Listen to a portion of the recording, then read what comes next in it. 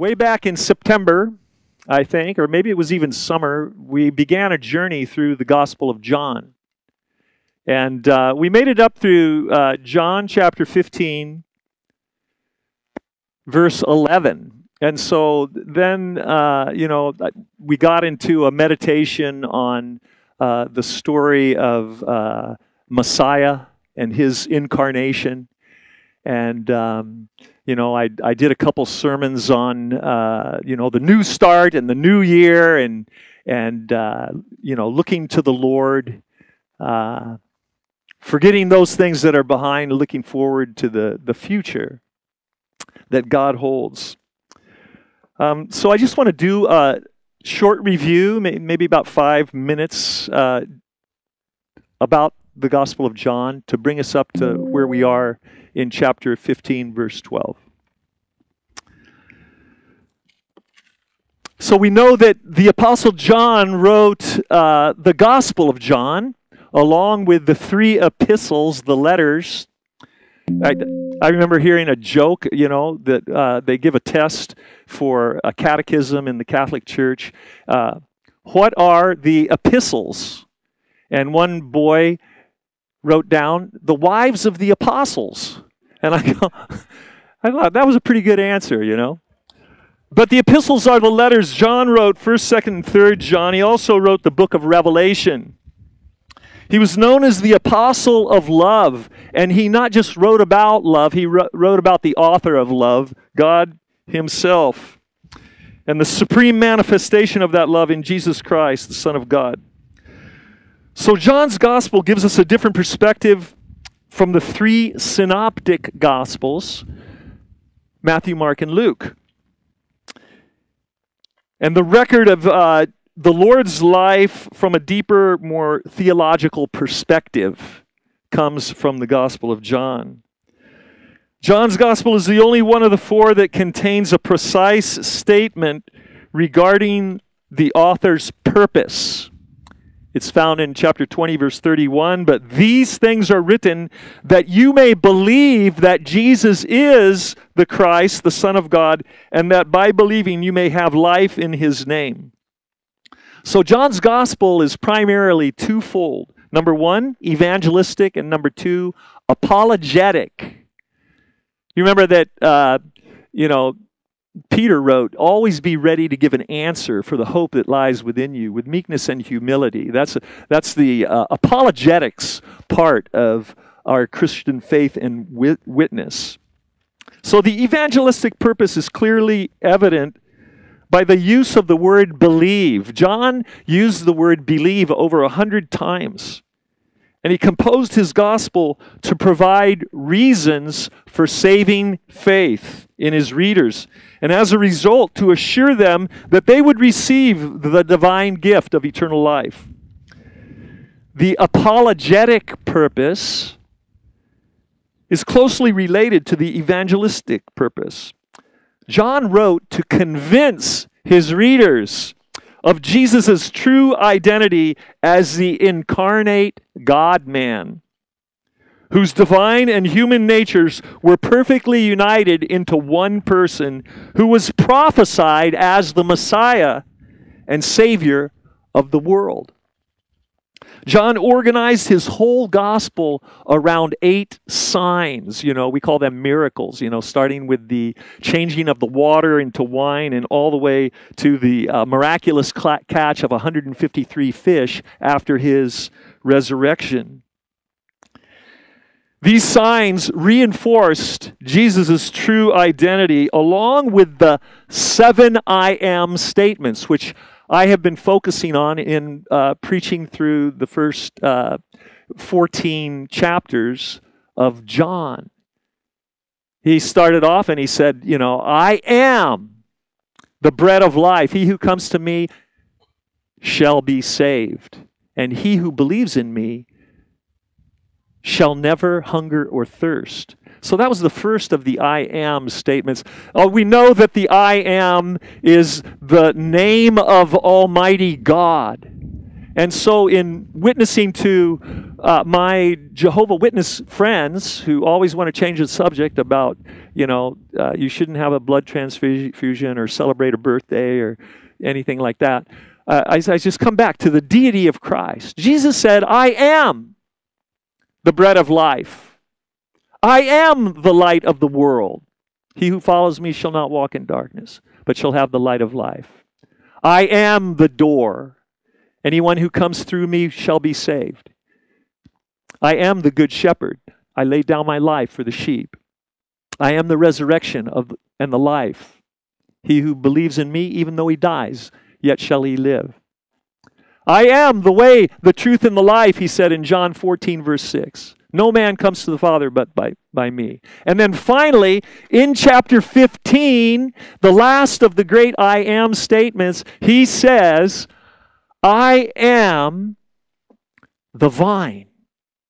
You are the branches. He who abides in me and I in him, the same will bear much fruit. For without me, you can do nothing. So that's the last of the 7 great I am statements. This is who Jesus is. He was God in the flesh. The great I am. So summing up, the Gospel of John focuses on the divinity of Jesus as the Word made flesh, the Son of God, and fulfillment of all of the messianic prophecies given about Messiah. Studying prophecy is faith building. When we understand that God, through the prophet Isaiah, prophesied that Cyrus would come down and do what he did as an instrument of God, and he called him by name 100 years before he even was born. God has a plan. And this is the plan. And it's unfolding even as we speak. And so it focuses on the divinity of Jesus. And number 2, it focuses on the one who brings the gift of salvation to mankind, that it's only through Jesus. I'm the way, the truth, of life. No man can come to the Father except through me. And number 3, the response of the people. They either accept him or reject him. Of course, some of them say, I want to hear more about this. And that's true in our own personal witness. We always need to be ready to experience the opposition, that people are going to tell us to keep our mouth shut. But anyway, you can't muzzle the gospel, or the gospel, Paul said, cannot be kept in prison and in chains. And we have the freedom, hallelujah, that we have the freedom here in these United States to speak up and to proclaim the truth. Hallelujah. So in the first 11 verses of chapter 15, again, he says, I am the vine. And he talks about abiding. Abiding, that means resting. That means remaining. That means living in that place with God. Not just on a Sunday morning, but living with God day by day and moment by moment. Giving thanks and praise to his name in all things, because this is God's will for us.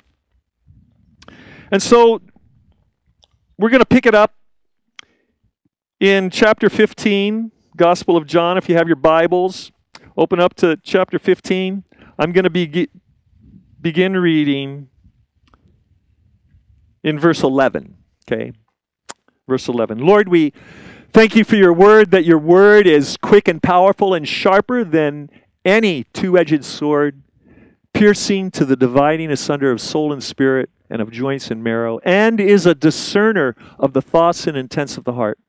Lord, here we are. We present ourselves to you, and we invite your Holy Spirit to speak to us and to minister to us. Open up our spiritual eyes and ears to receive everything that you have for us. We pray in the name of Jesus. Amen. John 15, verse 11, "These things I have spoken to you, that my joy may remain in you, and that your joy may be full. This is my commandment, that you love one another as I have loved you. Greater love has no man than this, that he would lay down his life for his friends. You are my friends, if you do whatever I command you. No longer do I call you servants, for a servant does not know what his master is doing, but I have called you friends. For all things that I heard from my Father, I have made known to you.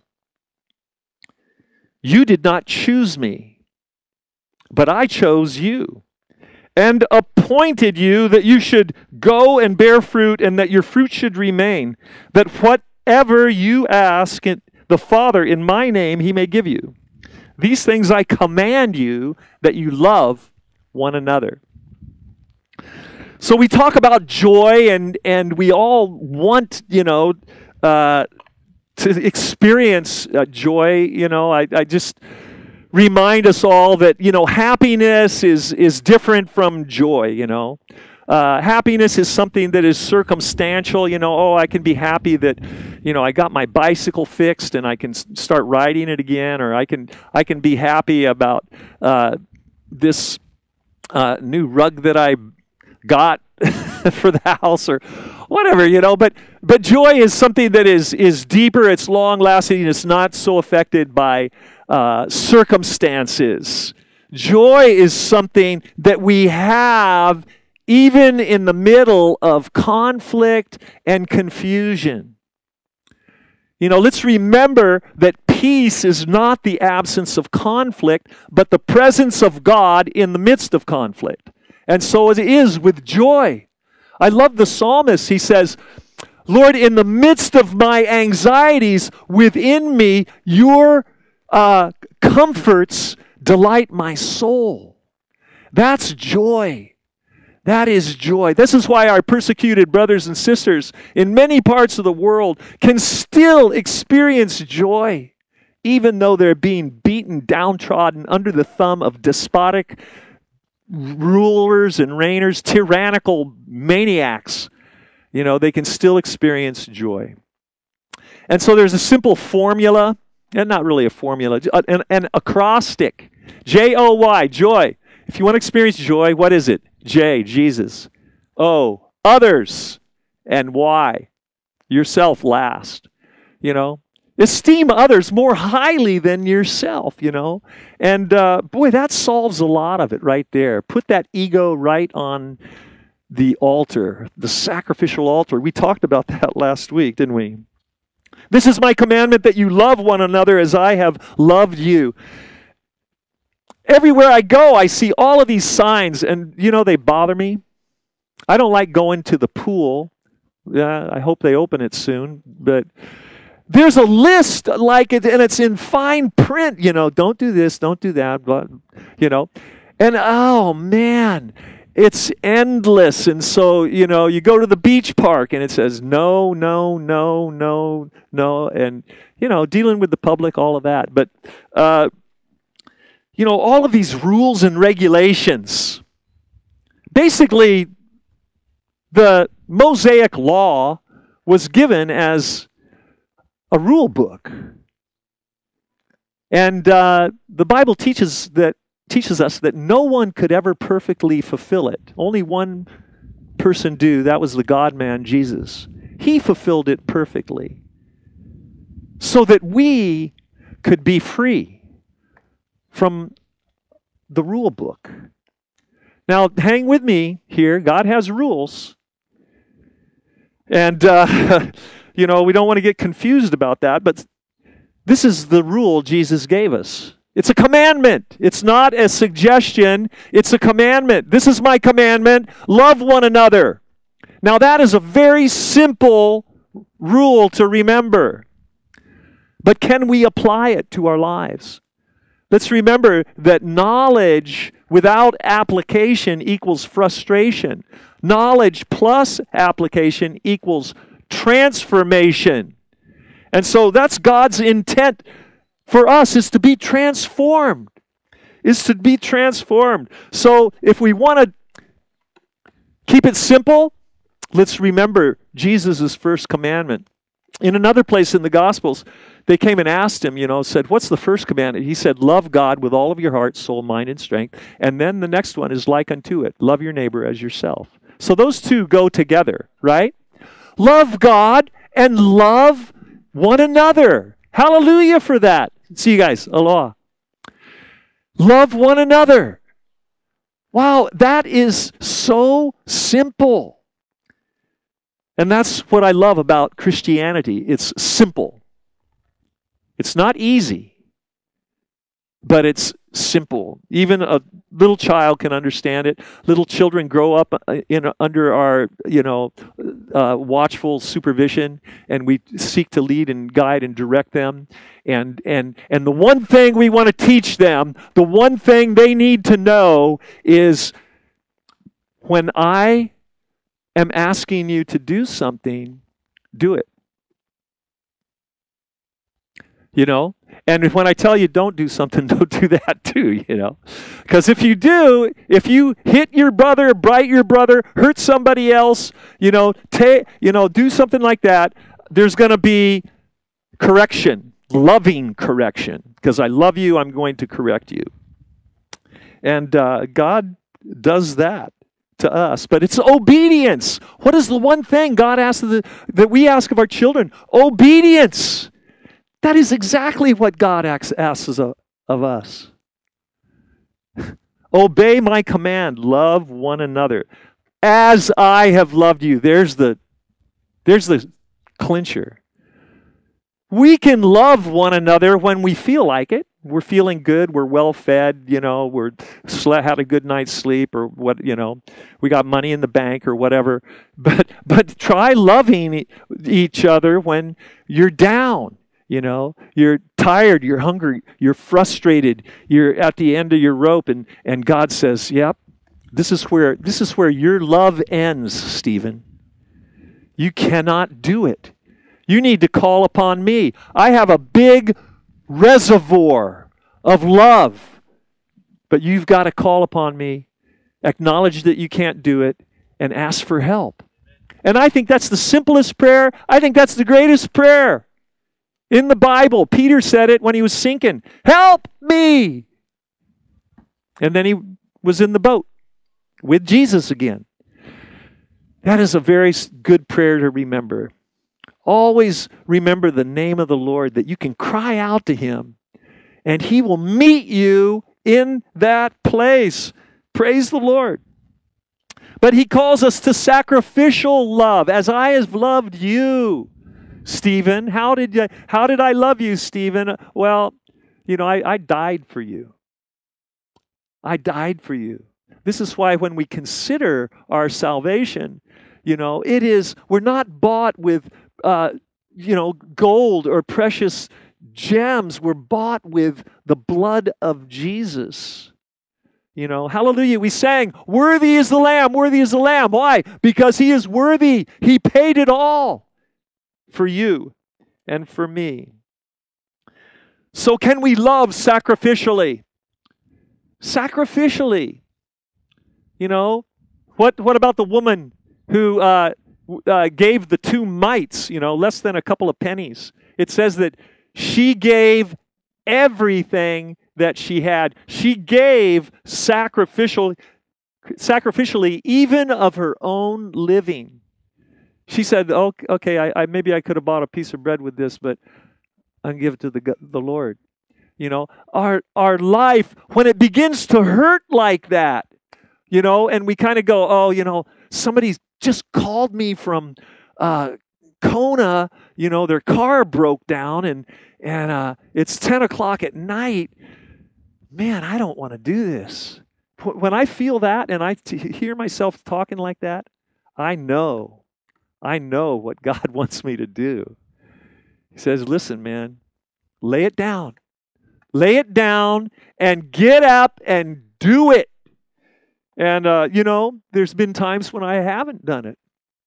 And, I missed my blessing and my opportunity. God found somebody else to do it. But when we hear God directing us, it's important to obey His voice, and then we experience something that is miraculous. We experience the power of God moving in us, and it's like the analogy of the glove. We're just the glove, and then God puts His hand in there and wants us to use us to touch and to minister to others. And when that happens, we get filled with the joy of the Lord. It's indescribable. You know what I'm talking about. That joy comes with living sacrificially, with listening to what God has to say and then applying it, obeying it. Greater love has no one than this, that He would lay down His life for His friends. This is a reference to the supreme sacrifice that Christ was going to make. He was swiftly approaching the cross, and He said this, greater love has no man that he would lay down his life for his friends. You know that as Christians, the word Christian means small, little Christ. And as followers of Jesus, as little Christ, we are called to follow Jesus' example. With the same sacrificial giving towards one another. Even if such a sacrifice would require us to lay down our own life. You ask a mother or a father, would you lay down your life for your child? Actually, that does happen to a certain extent. A mother, gives up her own body to be the avenue through which a child is born. That's a great sacrifice. And a father should indeed sacrifice all of his efforts towards his wife and children. We're even commanded in Ephesians, as husbands, love your wives as Christ loved the church and gave Himself for her. And so we see a sacrificial giving at the core of Christianity and at the core of our lives. Praise the Lord. He goes on and he says, you are my friends if you do whatever I command you. Our relationship with God will be tested through obedience. Oh, you say that you really love me? I want you to love this person over here, that person there. Oh man, Lord, that one? The one that knocked on my door and cussed me out for being a preacher of the gospel. You want me to love that one? Yep. When I got that message about that individual, that it did happen, I was set free. I wanted to, call out the boys and go hamadabaga, but I couldn't do it. It was like, I want you to pray. I want you to pray. I want you to love that person. Just pray for him. I began to pray and pray and pray for that person, and now it's a different thing. I mean, there's still a lot of work to do, but we're not reconciled completely. But I'm free. Hallelujah. If you do whatever I command you, so our relationship with God is going to be tested through obedience. No longer do I call you servants, for a servant does not know what his master is doing, but I have called you friends, for all things that I have heard from my Father I have made known to you. Who do you think of when you think of someone being called a friend of God? Abraham. Abraham was called a friend of God. Why? Because God brought revelation to him, spoke to him, and said, that if he obeyed him, that he would make him as the multitude, his descendants as the multitude of the stars in the sky, the sands of the sea.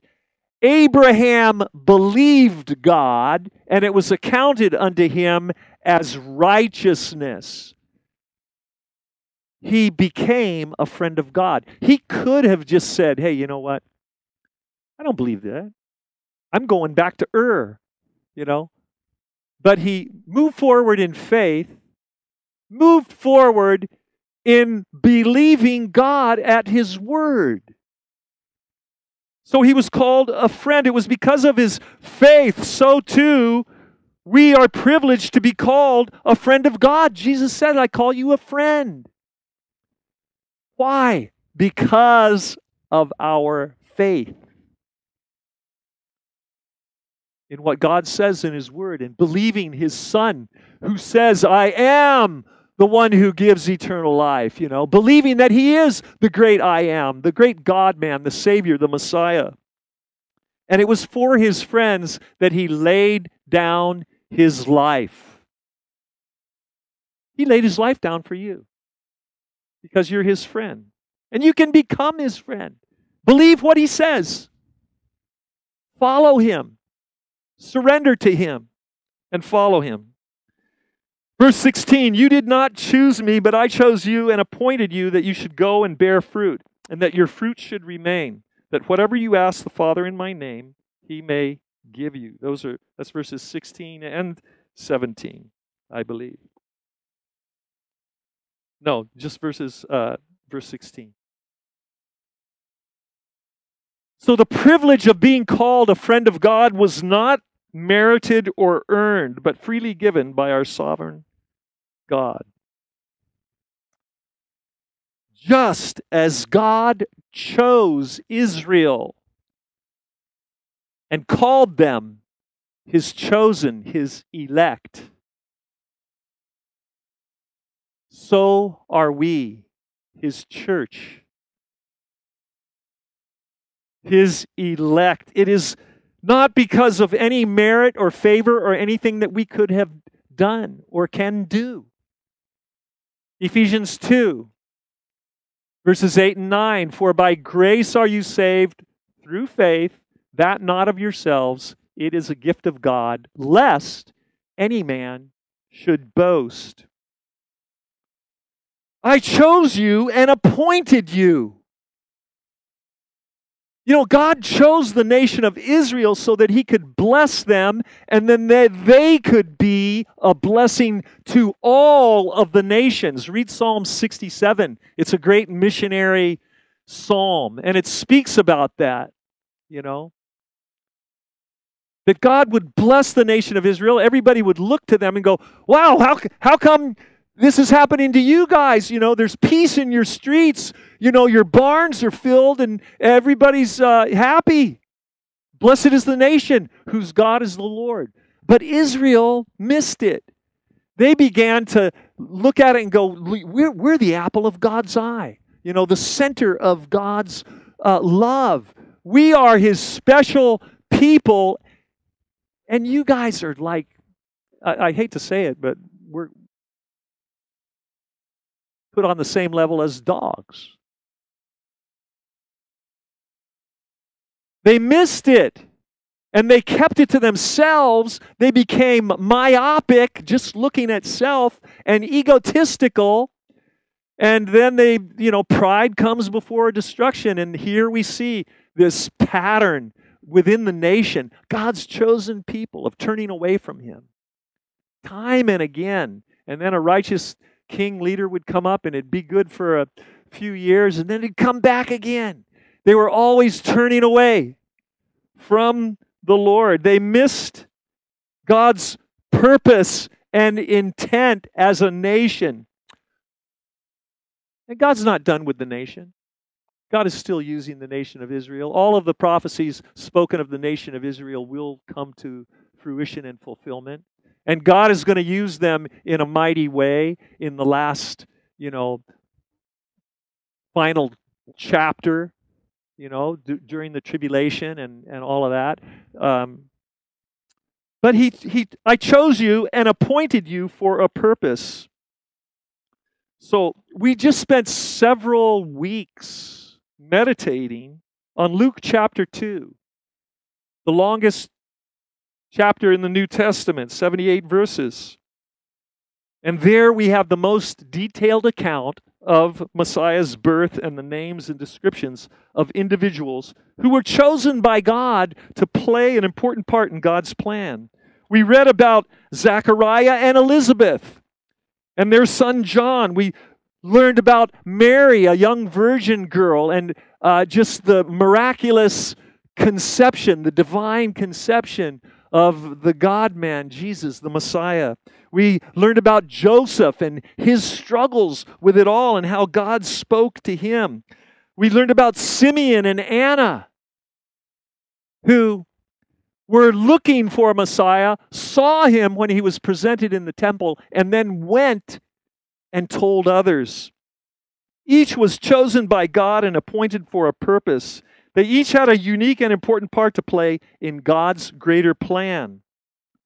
We saw that just as John was chosen and appointed to deliver a message, the voice of one crying in the wilderness, prepare ye the way of the Lord, a message about the first coming of Christ, the first advent of Christ, we as followers of Jesus have been chosen and appointed to announce his second coming.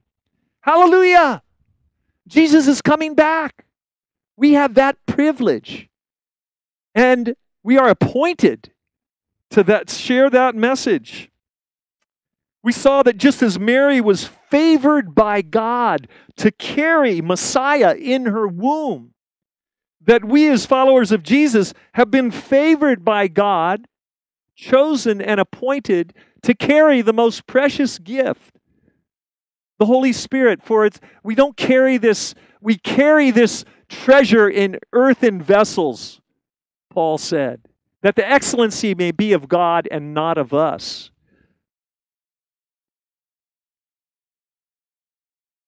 So we've been chosen and appointed to be his witnesses, just like Simeon and Anna, who saw the Messiah and then went out and told others.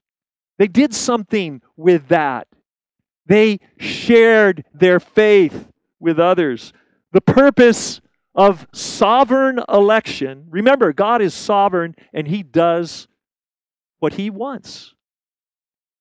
We just need to trust him and obey him. The purpose of sovereign election is to bear fruit. He says, I've chosen you to go and bear fruit. Personally, in our inner man, the fruit of the Spirit, sanctification. What is the fruit of the Spirit? We sang a song with the kids, The fruit of the Spirit is love, joy, and peace, long-suffering, gentleness, goodness, and faith, meekness, and self-control. All is in Christ, Galatians 5:22. God wants us to bear fruit in our own lives. And the process of bearing more fruit requires the Holy Spirit to bring conviction and say, hey, the way that you just talked to that person, that was not me. That was wrong. The way that you dealt with this, God corrects us. And then we repent and we say, okay, God, help me with my tongue. Help me even with my motives. The inner man being transformed into the image of Christ with righteous living. We have a banner inside. It says, you were created to become like Christ. God created you for fellowship with him and to become more like his Son, Jesus. For we are his workmanship, created in Christ Jesus for good works, which God prepared beforehand that we should walk in them. You see, it's a walk. Faith is a walk. We put feet to our faith when we walk and we do what God tells us. God has prepared us for that.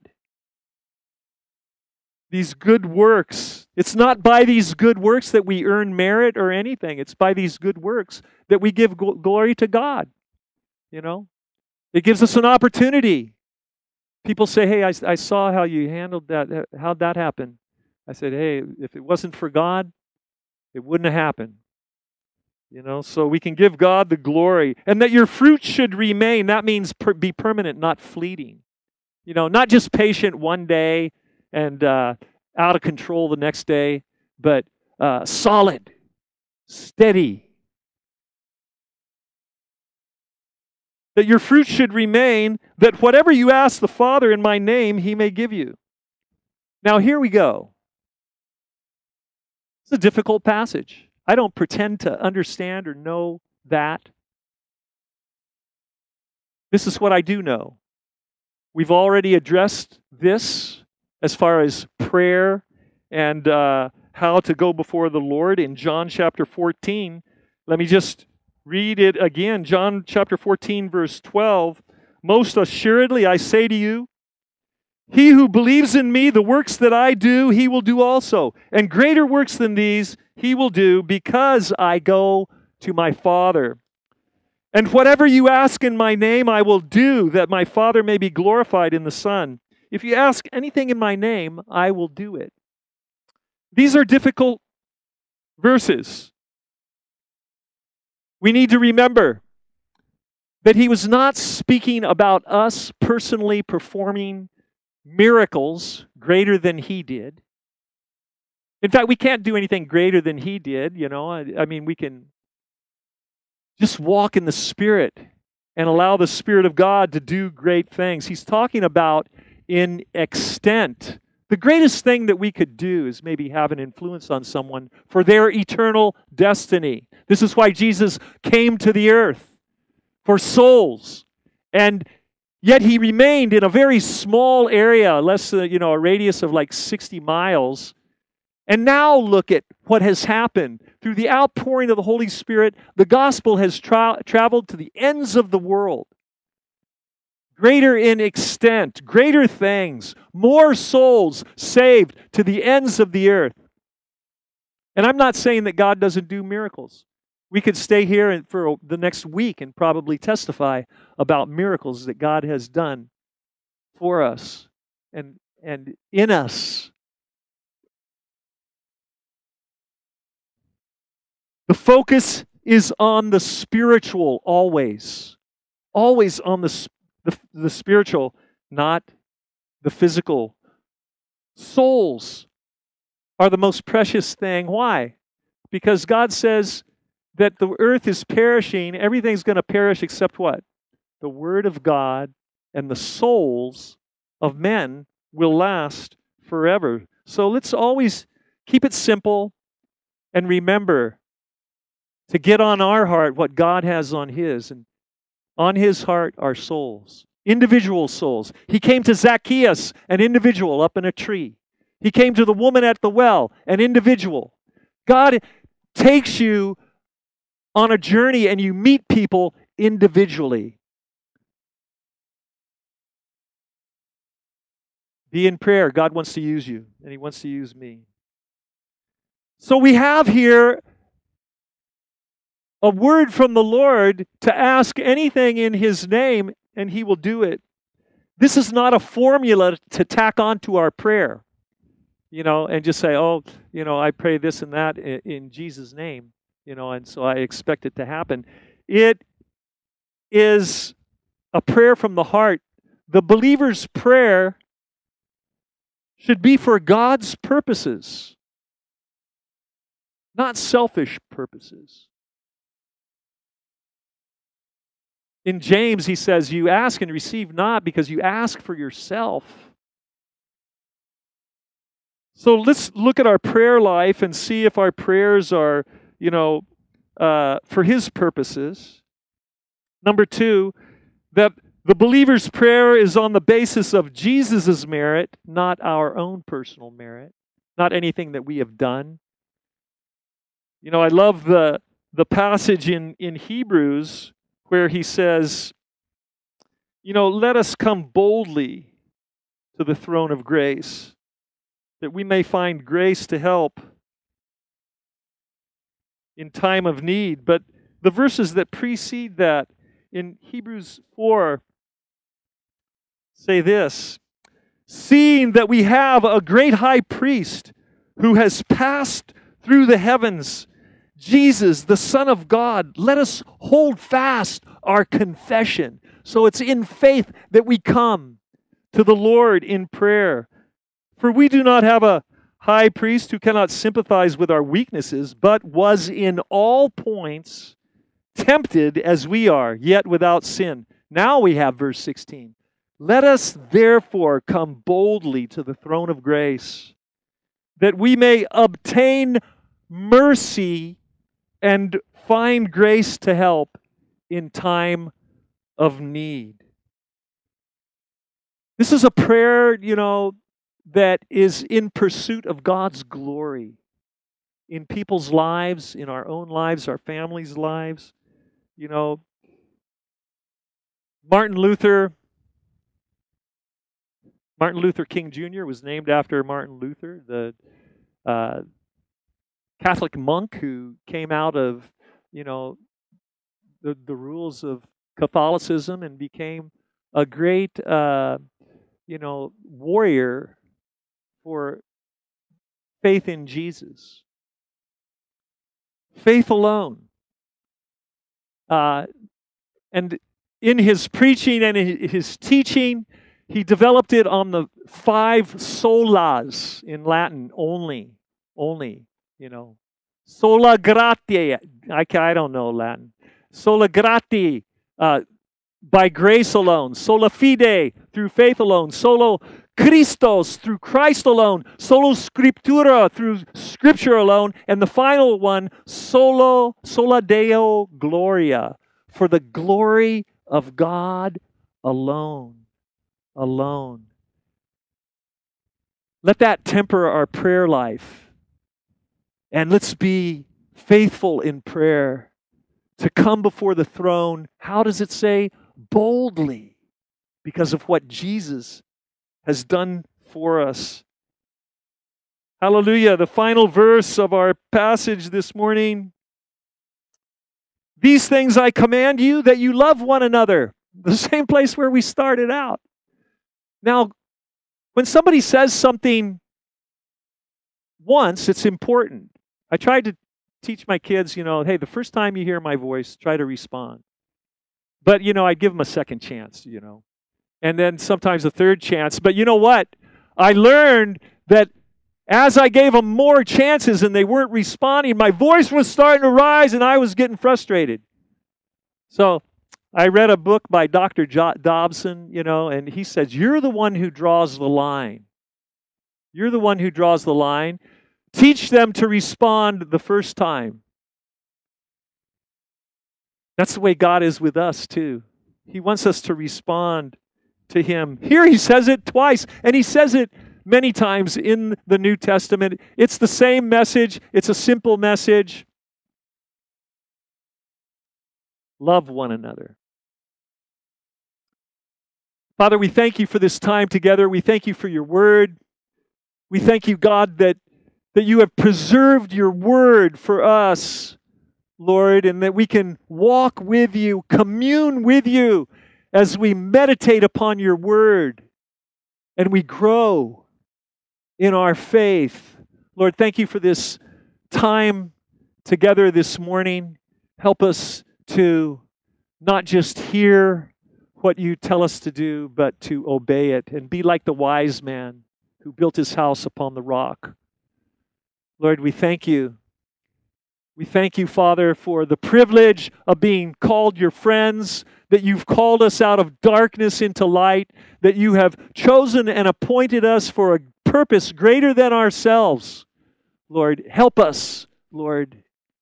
Help us to walk in the Spirit and bring glory to Your name in the days that we have remaining. For we ask it in Jesus' name. Amen. Again, thank you for coming, and may the grace of our Lord Jesus Christ, the love of God, and the communion of the Holy Spirit keep your hearts and minds in Christ Jesus today and throughout this week. Go in peace.